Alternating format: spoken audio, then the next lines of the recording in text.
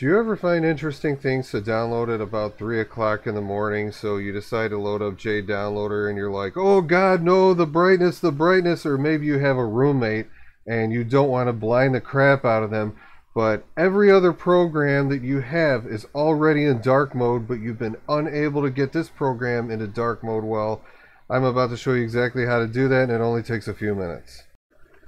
I bumped into this interesting page on GitHub tonight that talks about how to set up a dark theme for JDownloader 2. Well, you do need the instructions on this page, but all you really need to do is go up here to the code box and click download zip. Get a copy of that because you're going to need that. And I'm going to show you what to do and walk you through. In case I forget, there's a handy list right there.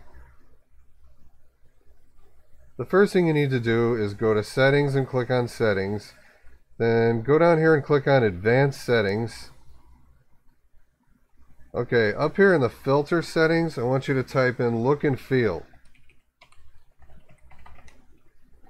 Okay, click only this first thing here. I want you to left click under value where it says default. Change it to black eye. Now it's going to say it doesn't have it and it wants to install it. Just click OK. It shouldn't take too long. Okay, install now.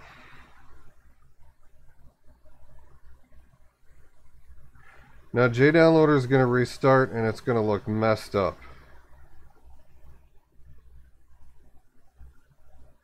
But it's okay. What you need to do right now is go to File, Backup, Backup All Settings. Go to wherever you want this. I'm going to go to my desktop. Click Save. I think it's going to restart, so just give me a second here. Okay, exit JDownloader. Now, this file it created is just a zip file here. You're going to go ahead and unzip this. Now, this is the file I downloaded from the GitHub page. Go ahead and unzip this also. Now, delete the backup file. Go to where it says Dark Theme Master. Double click on Config. Double click on CFG. Now you're just going to highlight the two of these and right click and go to copy.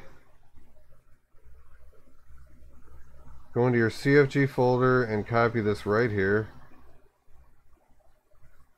Okay, merge everything and replace everything.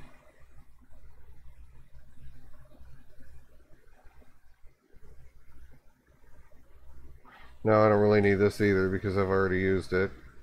So you're just going to re-archive this. If we want to make it easy, we can just right click and go to compress. Type in documents.jdownloader2.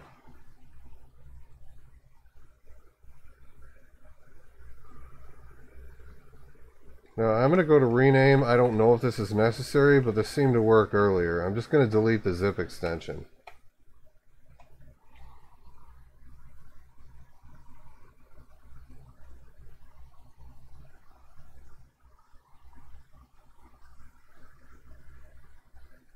Okay, rerun JDownloader, go to File, Backup, Restore Settings. Okay, JD2 Backup, that's what I was supposed to put for an extension. But this should still work anyway. Okay, click Open.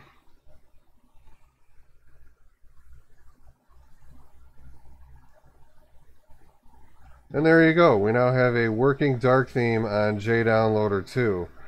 But unfortunately, this does turn off my setting to not auto start downloads. So I'm going to show you a really quick way that you can fix that. Over here in the filter, you just want to type in auto start. Go here to where it says link grabber settings, auto confirm manager, auto start. Click under value and just click never start downloads. I like to be in control of anything that gets downloaded on my system at all times. Okay, I'm going to test a quick download. I'm going to toggle clipboard observer here. It's just the JDownloader install, that's all.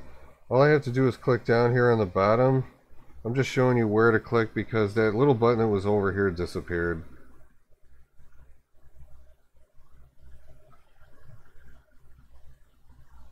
I just want to make sure everything looks nice with this dark theme. Nice. I'm totally satisfied with this.